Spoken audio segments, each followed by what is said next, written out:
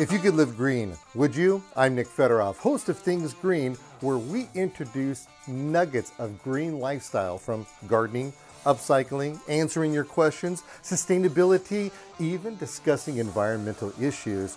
You can become more confident in making the right decisions for you and your family. So come along as we are Things Green.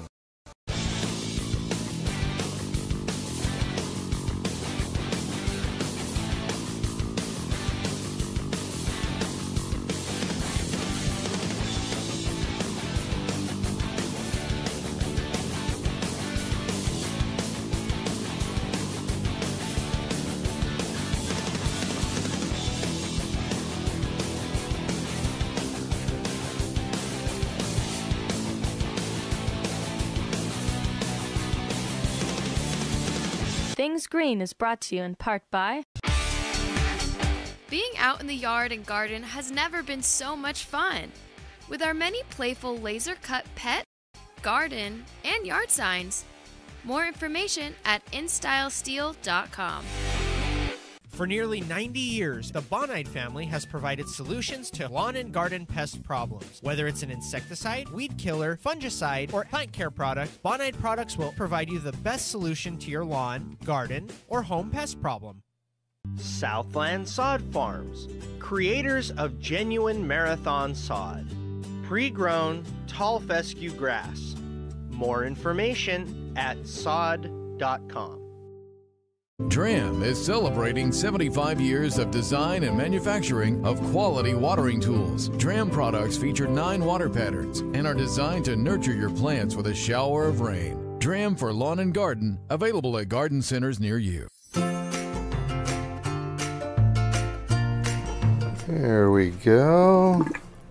Get a little water on these things, and when your plants stay hydrated, it's a really good thing, especially in all the heat that we've been experiencing. That's a really, really important thing here.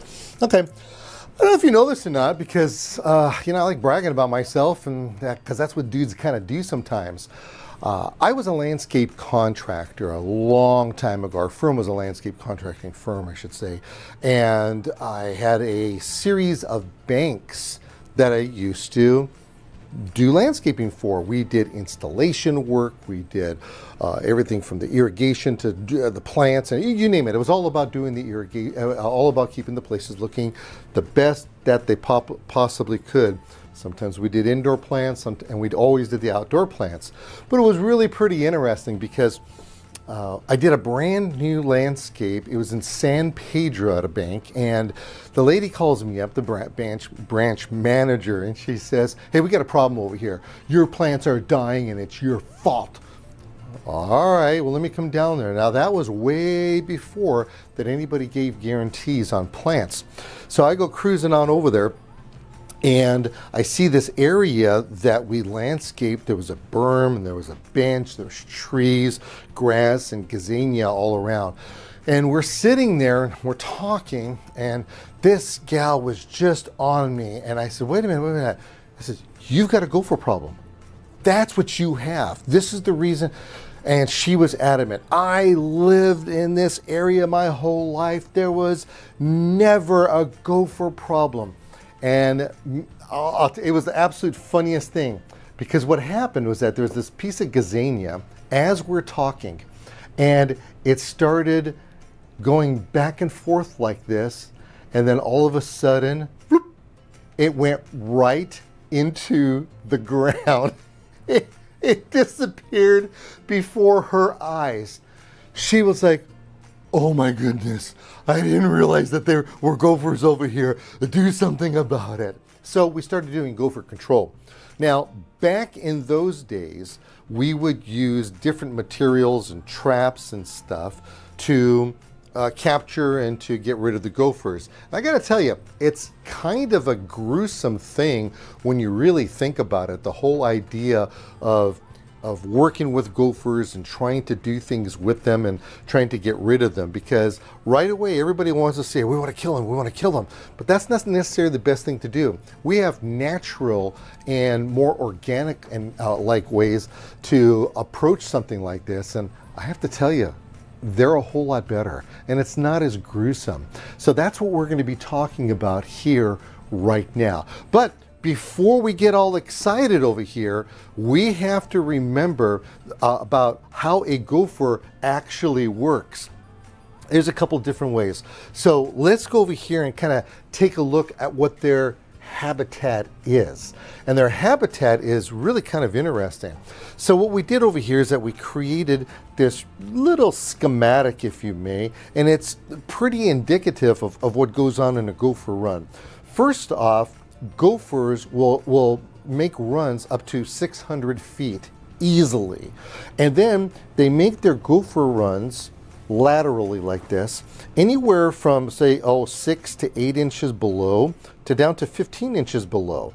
So they'll just go nice and straight, just like this over here. And then what they do is that they'll take and they'll pop out of the ground, and it's always at an angle. And they'll do this several different ways in 7 different areas. And it comes out of the ground. But what fascinates me, I mean, absolutely fascinates me about this whole thing, is they also will do a run that goes down sideways like this. Now, if you notice, it's opposite of the actual run. And they'll live in there. They'll actually sleep and live in a place like this. Then, not far away, they create their own little sewage system. How cool is that? These guys are smart. Now, gophers, for the most part, are loners. They are going to be all by themselves until they mate. And then they'll have maybe 3 to up to 9 of the babies. And then most of them will end up banishing. But you'll have the little ones too. And when the little ones are ready to go out on their own, that's what they'll do. They'll go out on their own. So you'll have 2 to 3 of them that'll hang around. And then you have the adult. Now, this right here is showing us is what a gopher hole kind of looks like. We're not going to talk about moles here. We're only talking about gophers. So let's not get too excited, okay? A gopher mound is typically one that is higher on one side and it's lower on the back side. So think of it, it's like a crest coming up like this. So it's a crest that comes up like this, and they'll put it into planter beds. They'll put them into your lawn, and they will make a mess, and they're eating roots. That's their main diet. They'll kind of chow down on the occasional grub and all that. A grub, which is insect. But they primarily will look around and they'll look for the roots. They don't like decaying matter a whole lot, but they'll eat it. And then what they'll do is that they usually leave their hole closed up. Well, when we end up trapping them, I don't want to talk about that because that's not what we're going to do. We're going to ward them off. That's what we're going to do. And what we're going to do by warding them off. Oh, and by the way, when the lady called me up, we didn't have the technology I'm going to share with you. We couldn't do any trapping. Now that I remember that, I should have really gone over the story better. We couldn't trap them because adjacent to where we did this landscape was a veterinarian. And the vet, it was a pet hospital, and the people would come and bring their animals and dogs, and they'd let them do their business in that area. So we couldn't do any kind of trapping. So what we did is that we would get poultry wire, also known as chicken wire, and there's 2 different sizes of this. You can have real big holes like this, small holes, or you could have them where they're about twice as big as this. And you put it on the ground, and then, in fact, let's just get rid of that. Boom! Okay, you just lay it on the ground, and then you would take and put either landscape fabric on top of it, or just like that, you would cover it up. If you had grass, you would do the same thing. You would just cover that up, and the gophers wouldn't go through it. But there's a little bit of a problem when you start using stuff like that. It's going to rot out. Yeah, think about that for a second. It's going to rot out. So if you're not donning yourself a pair of gloves and you end up getting through some old wire like that, you can get yourself some tetanus. If you've ever gotten a tetanus shot, oh my goodness, it's absolutely horrible. So today's technology is just mind-boggling. We have now this material, which is made out of stainless steel. Think about that for a second. It's stainless steel. Now this one actually comes in really big sheets like this, and what I like about it is that you only need a pair of, I got my gloves on so it's hard to cut. You only need a pair of scissors. Now look at this, look what's gonna happen. It cuts so easy. No fancy nothing. And let's cut this again. Look at this. Oh, just cuts. So you can contour it around wherever you have to contour it. You put it down on the ground. Well, cut it off over here.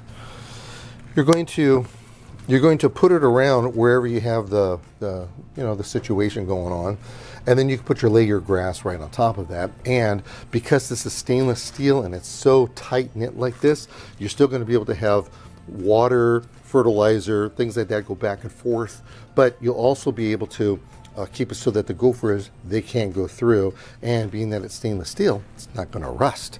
Okay, so how do we, what do we do when we're talking about our plants? So we take our plants and you wrap them up. No, we're not going to do that, because the people who come up with this stuff, oh, excuse me there for a second, they came up with these bags. Look at these bags.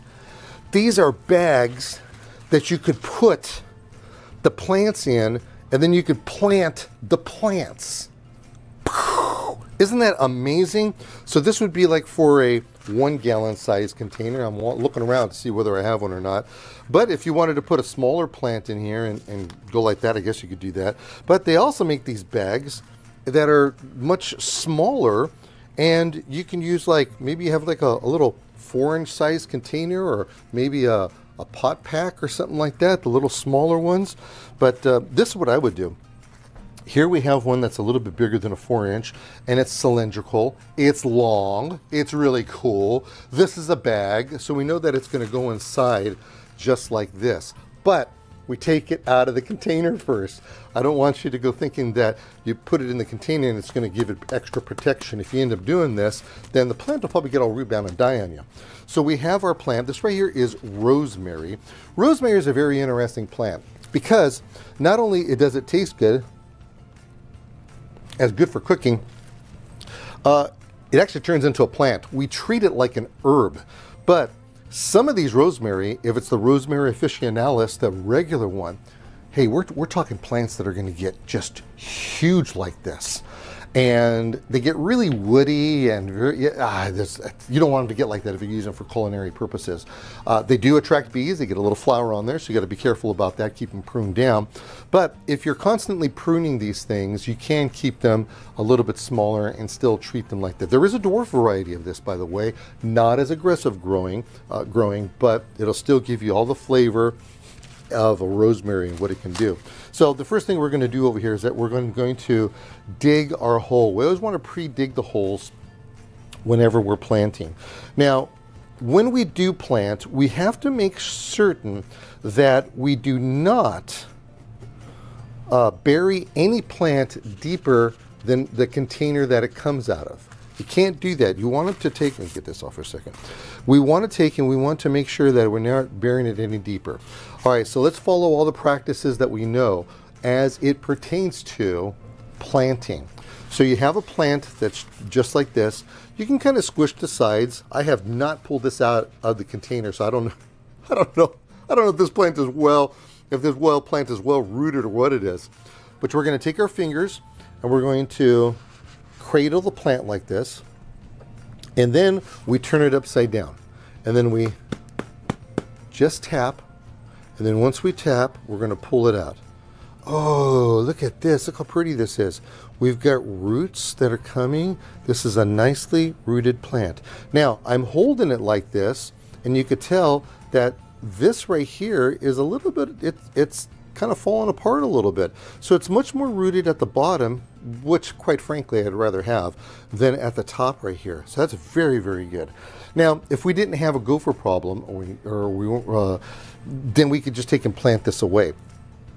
But we've got a gopher problem. So we're going to take the bag and we're going to put this in the bag. And by putting it in the bag, we want to try to get it down as far as possible. Just like this. Look at that. Just like we're going shopping. Okay, now what we do, okay, look how this is all coming together. The plant, the soil is coming right up next to the bag. Not going to be a big airspace kind of deal. We're going to take this and we're going to put this in the hole. Now remember, we don't want to bury it any deeper. This hole is just a little too deep. So come back and put some more soil, pack it down. We want the width of the container just a little bit wider. So make sure that you kind of have that in check too. So this right here is going to be, oh, look at, it's perfect. Absolutely perfect. Now it's the backfilling time. So we have backfilling that's going to go here. Now what I like to do is I like to backfill a little bit and then press down. Press down. Okay, then we can go and backfill a little more. Press down. If your soil was a little moister than this, that would be okay too. All right, so look at what we are doing here. Now you're going to see what I'm going to do something which is really pretty interesting. So this right here is hands down a perfect, absolutely perfect way to plant this. Look, we have our ladybugs here that are going to keep it going and nice and green, and keep all the bad bugs away, I should say. Actually, this right here is also a plant that can ward off a menagerie of insects as well because of the pungency that it has. Is that a word? Because it's pungent, it has a smell, many insects will not come around it. So it's a really good plant to have. So look at, we're level with our soil over here, and we're above the ground level a little bit. This is also important because this right here is necessary for the fact that if the gopher decides to come above ground, which by the way, they usually come around at nighttime. They are a nocturnal kind of critter. And if you have it above like this, they're not going to cross it. So what you want to do is you want to wait right there. Don't go anywhere. I'll be right back. Yes. Okay. Are you still with me over here? Because the most important thing that we need to do, I should have brought that with me earlier, is that we have to water this thing. We want to keep our soil moist. We don't want to keep it wet. What does that mean? We want to make sure that the soil itself is that like a sponge. You know, when you take a sponge and you dunk it in water and you wring it out, that's what we call a moist sponge. You don't have water dripping off of it or anything like that. So what we'll do is that we will take and we will water this, make sure that it gets enough water and that it's soaking in. Now, if you want, you can also take, we'll move our ladybugs out, you can also build a little basin around each plant after you plant them, and that'll help hold in the water too. Just like that. And this, ladies and gentlemen, is what we would consider, oh, and kids, this is what we would consider a natural and or organic way of controlling them. Now, mind you, this is not an organic material, but it's not going to rot out on you. It has sustainability factors. So therefore, it's much safer to work with. We have little tiny holes. It's pliable. You're able to take and you're able to cut it with a pair of scissors, and they are reusable. So this right here is literally the cat's meow in natural and organic gopher control. Pretty much just that simple.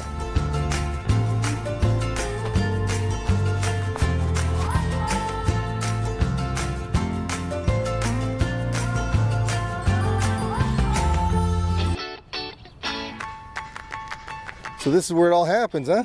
Yeah. Okay, and I see we've got ourselves a bit of a pumpkin patch going on over here. Is this something that you planted? I did not plant this pumpkin patch. So what is it, like kids come in here and plant this kind of stuff? The teachers or what? Yeah, the teachers would come and they have some plants, and they grow them with the students, and they teach the students about the plants and all that. Now it looks like we have ourselves a nice little hefty pumpkin garden going on here, huh? Yeah, a little Look bit. at Got another one. growing right over here. Yeah, I like that. We got some on the way. Now, this is actually kind of fun when it comes to pumpkins. The bigger the seed, the bigger the pumpkin's going to be.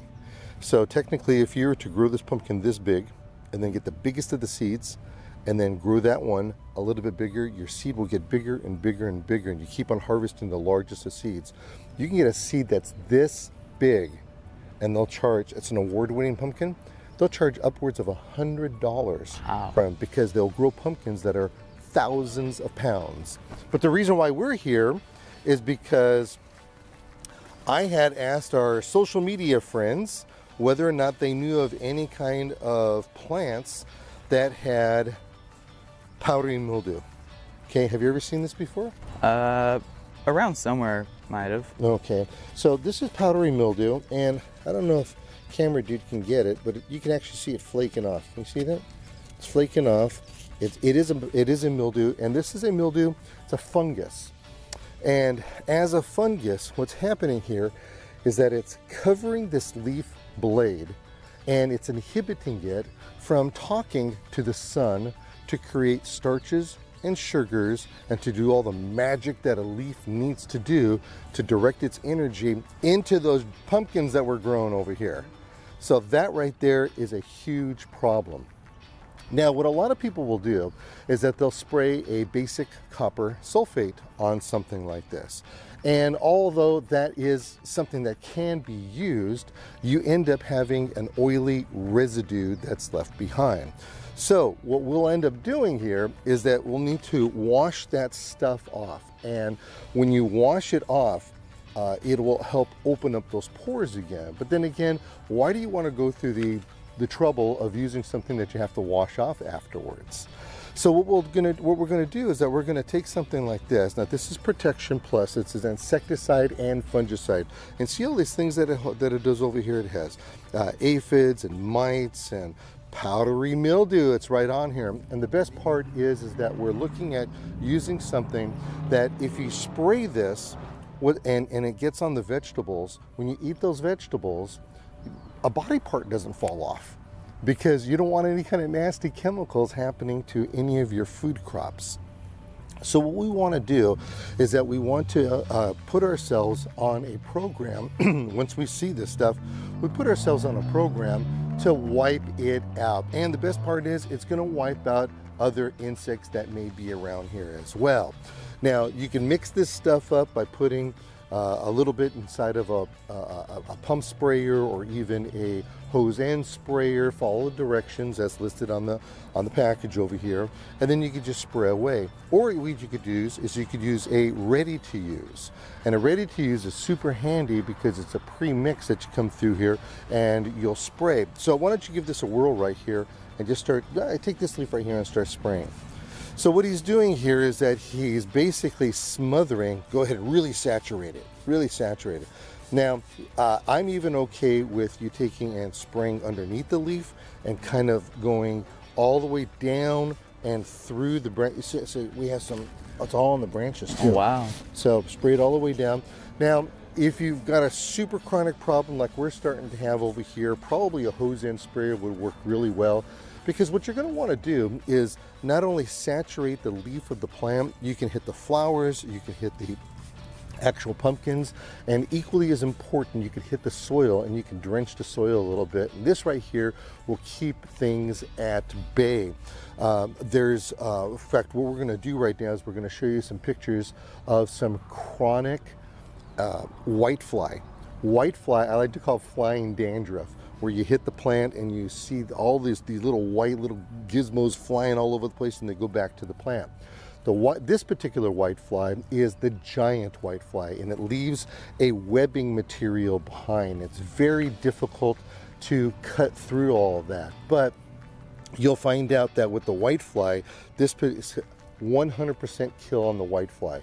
You want to pay attention to the upper part of the leaves, the lower part of the leaves, underneath the leaves, because that's where they lay the eggs. And you also want to come back and do little follow-ups here and there. So it's really good to know that we can use something that isn't toxic, that isn't going to wipe the plant out, and it isn't going to hurt any potential fruit or flowers or anything like that. So with that, young man, I think you've got yourself a job to do. So there's more than one leaf here that needs spraying. Couple here. Yeah, all right, have at it.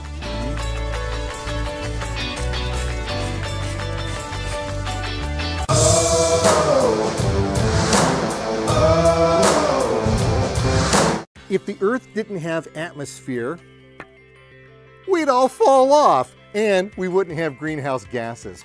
According to the EPA, 82% of greenhouse gases are carbon dioxide, or CO2, due to planes, trains, and automobiles spewing out all kinds of nasty stuff. 10% of greenhouse gases is from methane. Here, pull my finger. And the balance from stuff I can't even pronounce. Nature provides a way to convert or clean those greenhouse gases into oxygen. Trees, for instance, they do a decent job, but there's something that works a whole lot better, but you have to look under your nose and it tickles your toes. It's grass. In fact, only 2,500 square feet of grass, which is about the size of half of a basketball court, converts enough oxygen from its leaf density and fast growth for a family of 4. Kind of gives a new meaning to watching the grass grow, doesn't it? Grass. It's good for you, your family, and the environment. Thanks for joining me on another excursion of Things Green. Our goal is to educate, inform, and entertain so you can become exposed to a green lifestyle inside and outside of the home and community, all on your terms. Join me next time right here as we help you with Things Green.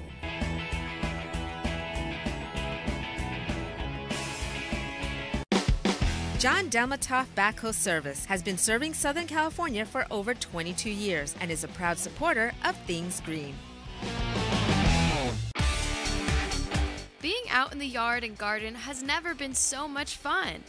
With our many playful laser-cut pet, garden, and yard signs.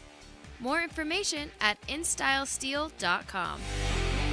For nearly 90 years, the Bonide family has provided solutions to lawn and garden pest problems. Whether it's an insecticide, weed killer, fungicide, or plant care product, Bonide products will provide you the best solution to your lawn, garden, or home pest problem. Southland Sod Farms, creators of genuine marathon sod. Pre-grown, tall fescue grass. More information at sod.com.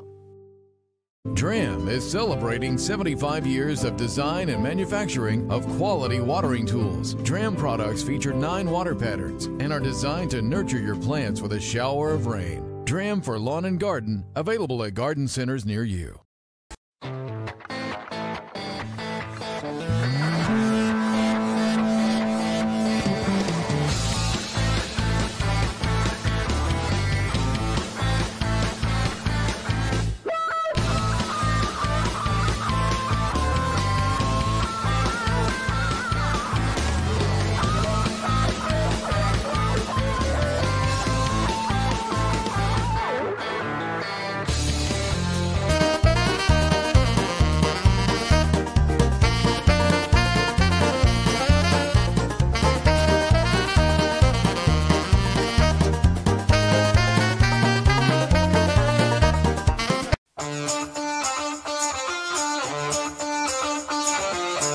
If you could live green, would you? I'm Nick Federoff, host of Things Green, where we introduce nuggets of green lifestyle from gardening, upcycling, answering your questions, sustainability, even discussing environmental issues.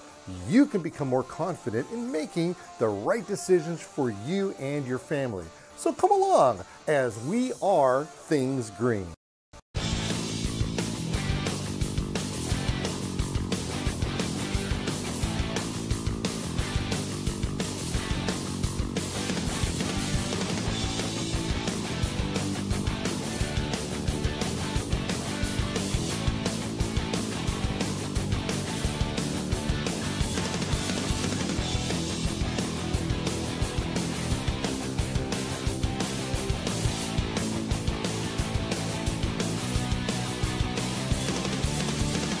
Things Green is brought to you in part by Being out in the yard and garden has never been so much fun.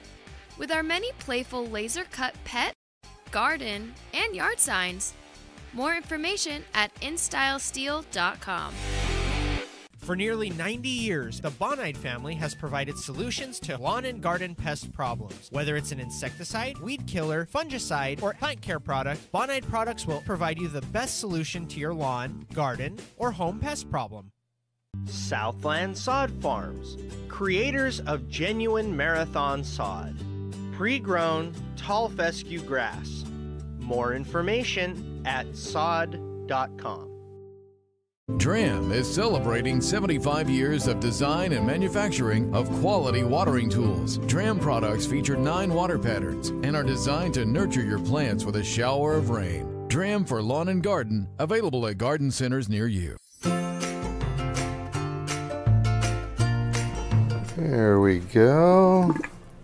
Get a little water on these things, and when your plants stay hydrated, it's a really good thing, especially in all the heat that we've been experiencing. That's a really, really important thing here. Okay, I don't know if you know this or not, because I like bragging about myself, and because that's what dudes kind of do sometimes. I was a landscape contractor a long time ago. Our firm was a landscape contracting firm, I should say.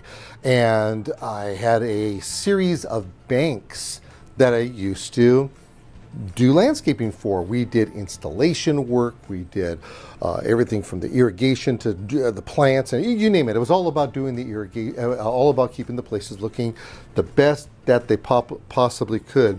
Sometimes we did indoor plants, and we always did the outdoor plants.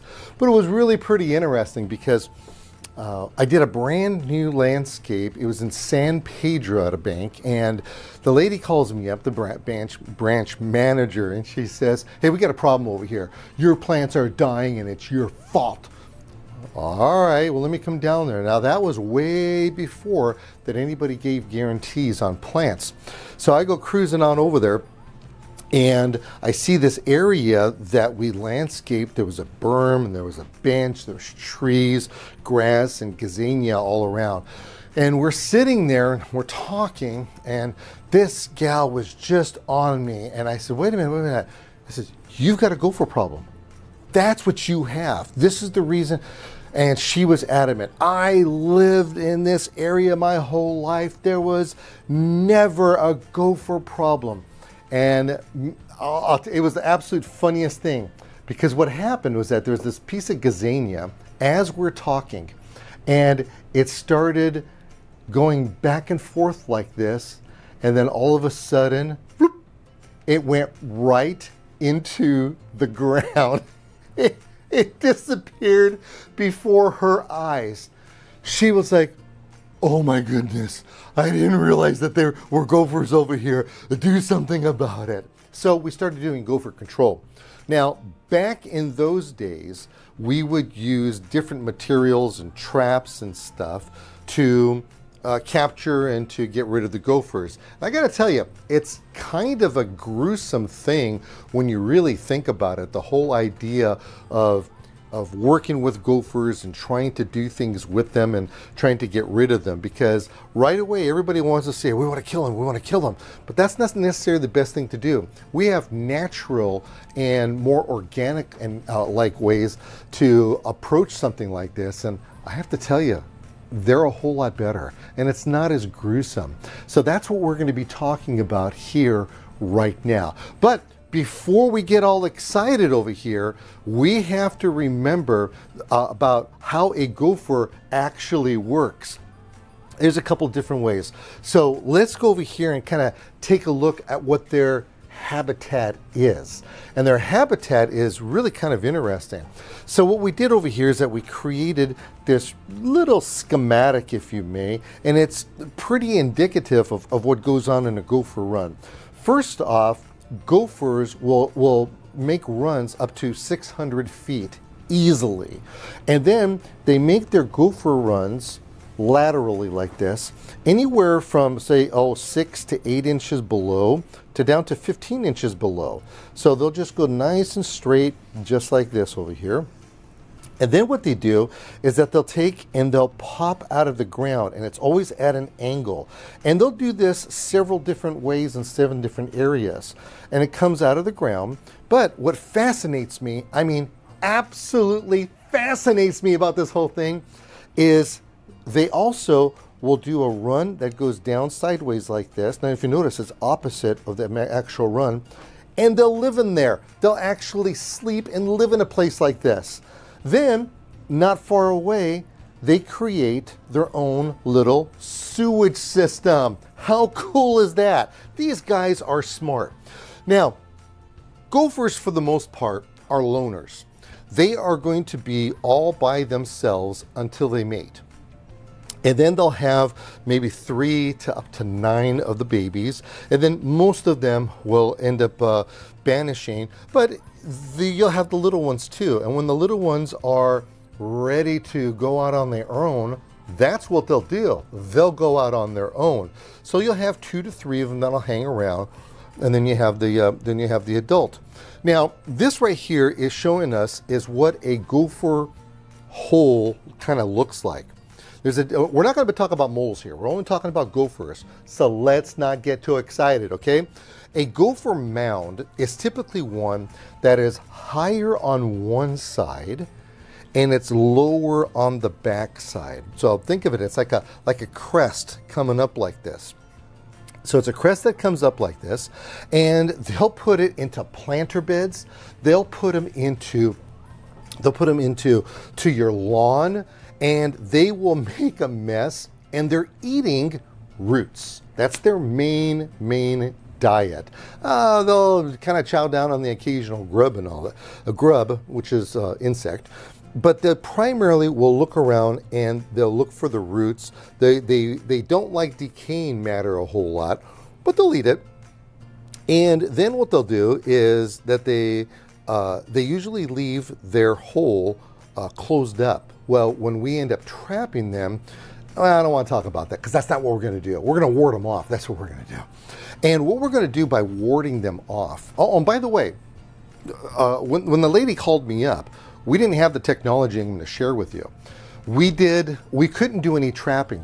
Now that I remember that, I should have really gone over the story better.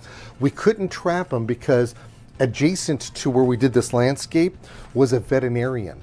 And the vet, it was a pet hospital, and the people would come and bring their animals and dogs, and they'd let them do their business in that area. So we couldn't do any kind of trapping. So what we did is that we would get poultry wire, also known as chicken wire, and there's 2 different sizes of this. You can have real big holes like this, small holes, or you could have them where they're about twice as big as this. And you put it on the ground, and then, in fact, let's just get rid of that. Boom! Okay, you just lay it on the ground, and then you would take and put either landscape fabric on top of it, or just like that, you would cover it up. If you had grass, you would do the same thing. You would just cover that up, and the gophers wouldn't go through it. But there's a little bit of a problem when you start using stuff like that. It's going to rot out.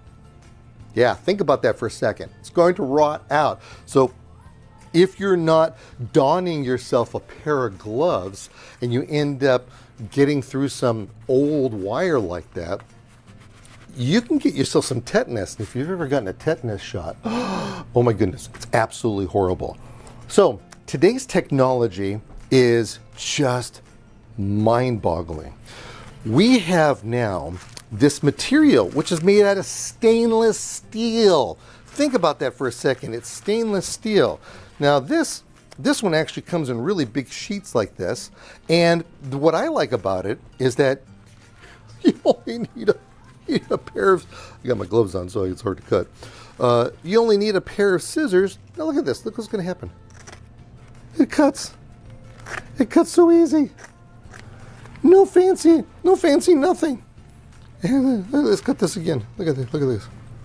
Oh, just cuts. So you can contour it around wherever you have to contour it. You put it down on the ground. Well, cut it off over here.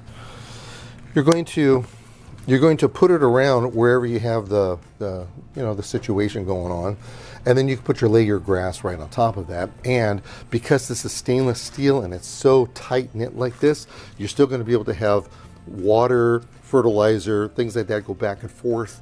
But you'll also be able to keep it so that the gophers, they can't go through. And being that it's stainless steel, it's not going to rust.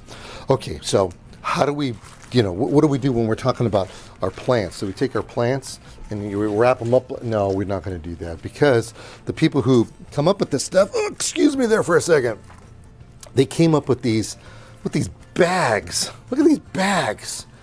These are bags that you could put the plants in, and then you could plant the plants. Isn't that amazing?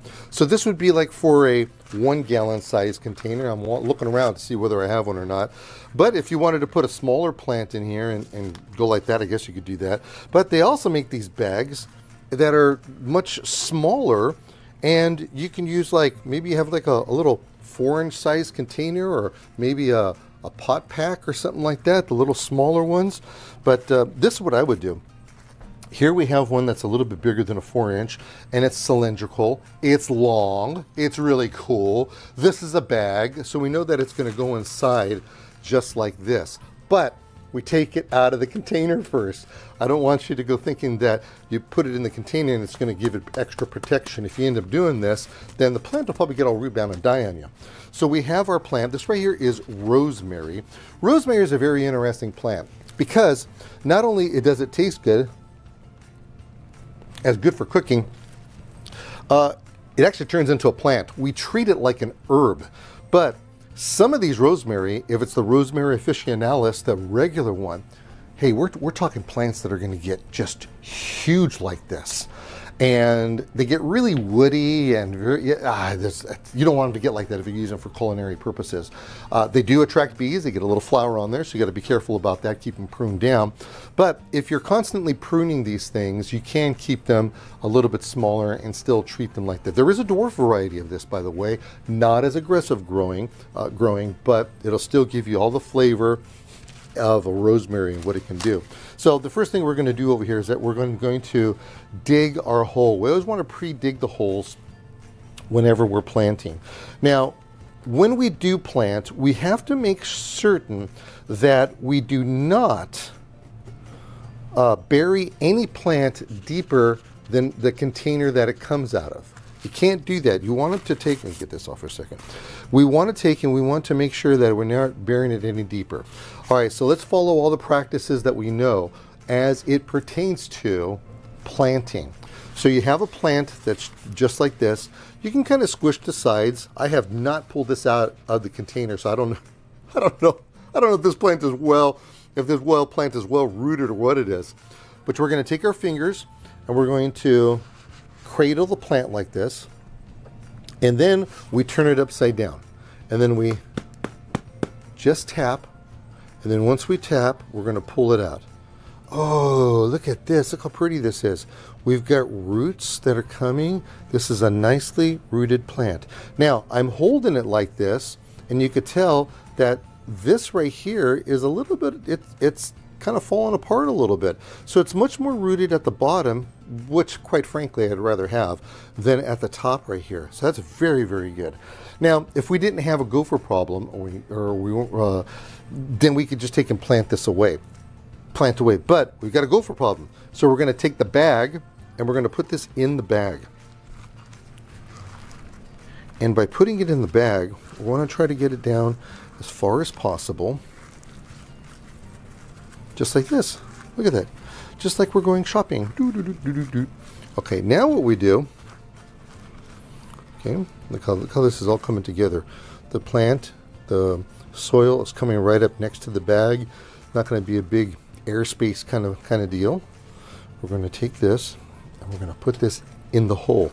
Now remember, we don't want to bury it any deeper. This hole is just a little too deep. So come back and put some more soil. Pack it down. We want the width of the container just a little bit wider. So make sure that you kind of have that in check too. So this right here is going to be, oh, look at, it's perfect. Absolutely perfect. Now it's the backfilling time. So we have backfilling that's going to go here. Now what I like to do is I like to backfill a little bit and then press down. Press down. Okay, then we can go And backfill a little more. Press down. If your soil was a little moister than this, that would be okay too. All right, so look at what we are doing here. Now, you're going to see what I'm going to do something which is really pretty interesting. So this right here is hands down a perfect, absolutely perfect way to plant this. Look, we have our ladybugs here that are going to keep it going and nice and green. Keep all the bad bugs away, I should say. Actually, this right here is also a plant that can ward off a menagerie of insects as well because of the pungency that it has. Is that a word? Because it's pungent, it has a smell, many insects will not come around it. So it's a really good plant to have. So look, we're level with our soil over here, and we're above the ground level a little bit. This is also important because this right here is necessary for the fact that if the gopher decides to come above ground, which by the way, they usually come around at nighttime. They are a nocturnal kind of critter. And if you have it above like this, they're not going to cross it. So what you want to do is you want to wait right there. Don't go anywhere. I'll be right back. Yes. Okay. Are you still with me over here? Because the most important thing that we need to do, I should have brought that with me earlier, is that we have to water this thing. We want to keep our soil moist. We don't want to keep it wet. What does that mean? We want to make sure that the soil itself is that like a sponge. You know, when you take a sponge and you dunk it in water and you wring it out, that's what we call a moist sponge. You don't have water dripping off of it or anything like that. So what we'll do is that we will take and we will water this, make sure that it gets enough water and that it's soaking in. Now, if you want, you can also take, we'll move our ladybugs out, you can also build a little basin around each plant after you plant them, and that'll help hold in the water too. Just like that. And this, ladies and gentlemen, is what we would consider, oh, and kids, this is what we would consider a natural and or organic way of controlling them. Now, mind you, this is not an organic material, but it's not going to rot out on you. It has sustainability factors. So therefore, it's much safer to work with. We have little tiny holes. It's pliable. You're able to take and you're able to cut it with a pair of scissors, and they are reusable. So this right here is literally the cat's meow in natural and organic gopher control. Pretty much just that simple.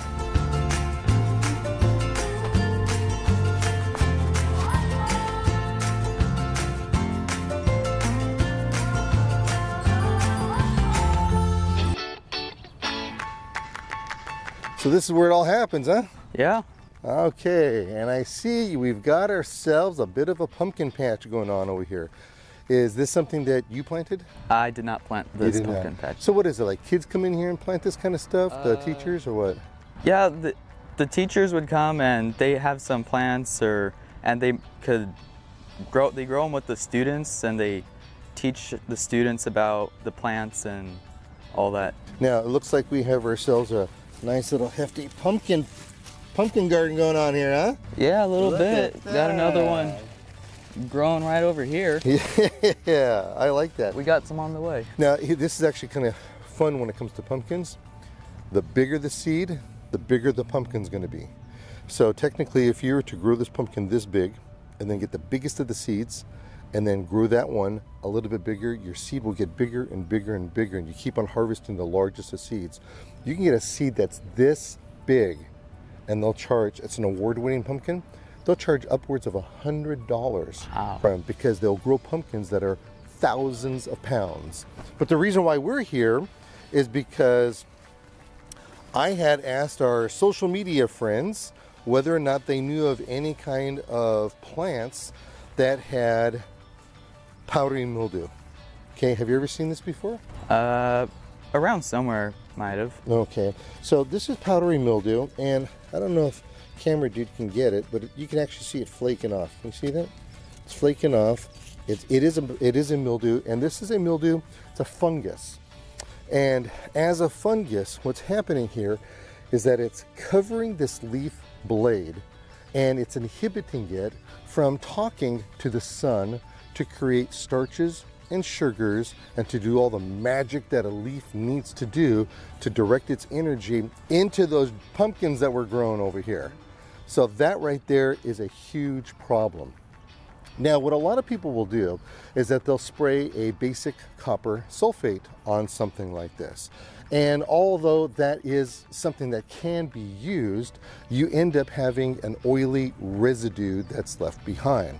So what we'll end up doing here is that we'll need to wash that stuff off. And when you wash it off, it will help open up those pores again. But then again, why do you want to go through the trouble of using something that you have to wash off afterwards?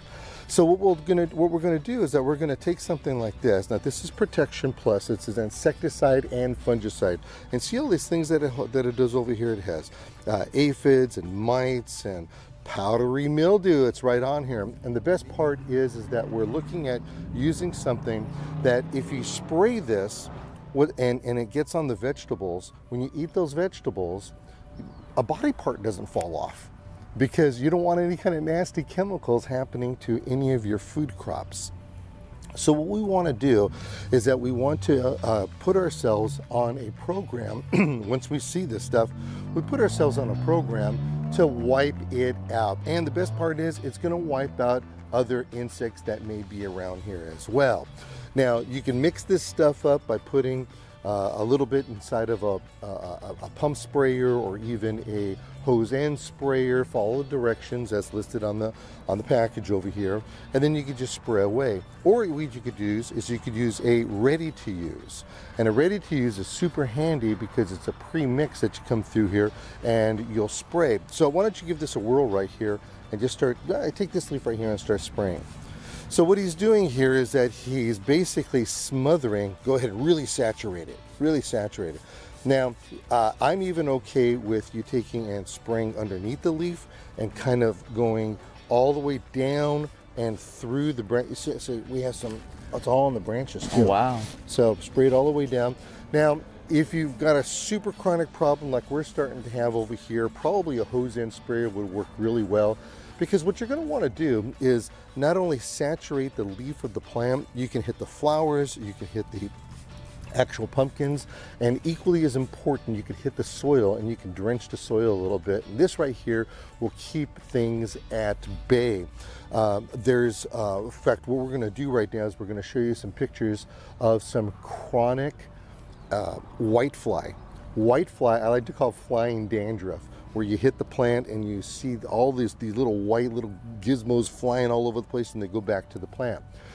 This particular whitefly is the giant whitefly, and it leaves a webbing material behind. It's very difficult to cut through all of that, but you'll find out that with the whitefly, this is 100% kill on the whitefly. You want to pay attention to the upper part of the leaves, the lower part of the leaves, underneath the leaves, because that's where they lay the eggs. And you also want to come back and do little follow-ups here and there. So it's really good to know that we can use something that isn't toxic, that isn't going to wipe the plant out, and it isn't going to hurt any potential fruit or flowers or anything like that. So with that, young man, I think you've got yourself a job to do. So there's more than one leaf here that needs spraying. Couple here. Yeah, all right, have at it.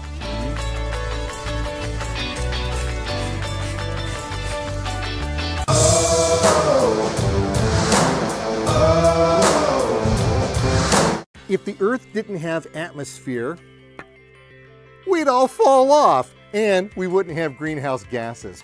According to the EPA, 82% of greenhouse gases are carbon dioxide, or CO2, due to planes, trains, and automobiles spewing out all kinds of nasty stuff. 10% of greenhouse gases is from methane. Here, pull my finger. And the balance from stuff I can't even pronounce. Nature provides a way to convert or clean those greenhouse gases into oxygen. Trees, for instance, they do a decent job, but there's something that works a whole lot better, but you have to look under your nose and it tickles your toes. It's grass. In fact, only 2,500 square feet of grass, which is about the size of half of a basketball court, converts enough oxygen from its leaf density and fast growth for a family of 4. Kind of gives a new meaning to watching the grass grow, doesn't it? Grass. It's good for you, your family, and the environment. Thanks for joining me on another excursion of Things Green. Our goal is to educate, inform, and entertain so you can become exposed to a green lifestyle inside and outside of the home and community, all on your terms. Join me next time right here as we help you with Things Green.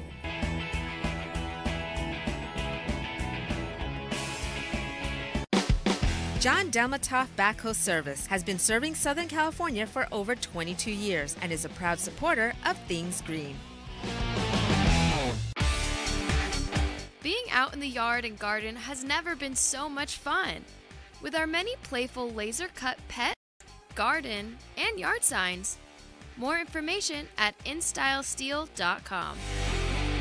For nearly 90 years, the Bonide family has provided solutions to lawn and garden pest problems. Whether it's an insecticide, weed killer, fungicide, or plant care product, Bonide products will provide you the best solution to your lawn, garden, or home pest problem. Southland Sod Farms, creators of genuine marathon sod. Pre-grown, tall fescue grass. More information at sod.com. DRAM is celebrating 75 years of design and manufacturing of quality watering tools. DRAM products feature 9 water patterns and are designed to nurture your plants with a shower of rain. DRAM for lawn and garden, available at garden centers near you.